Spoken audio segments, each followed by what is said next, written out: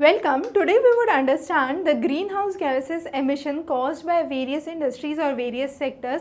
Every time off and on there is a question on that, and which of the gases constitute to the highest proportion. So let's first talk about the proportion of greenhouse gas emission. The highest emission is caused by the power station, that's nearly 21%, followed by the industrial processes, the transportation fuels and the agricultural byproduct. So that's a kind of order. Sometimes you have a question on order. So highest contribution of greenhouse gas emission by power station, followed by industrial processes, followed by transportation fuel and agricultural byproduct. That's the first thing you need to know.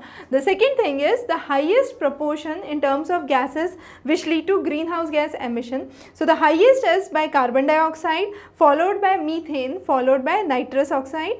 So carbon dioxide constitutes the highest percent, nearly 72%, followed by methane 18% and nitrous oxide 9%.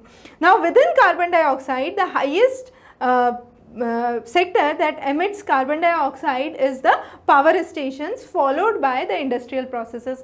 So this carbon dioxide is released mainly from the industrial processes and the power sector, highest by the power sector, followed by the industrial processes.